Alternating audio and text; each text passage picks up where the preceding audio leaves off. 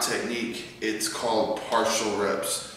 All right, so whenever you look at your program, on there you might see, do 10 reps and then 10 partial reps in the bottom or stretch range of motion of that exercise. Okay, so here's what that's going to look like. So let's say you have 3 sets of 10, so you're going to do your 10 reps right there.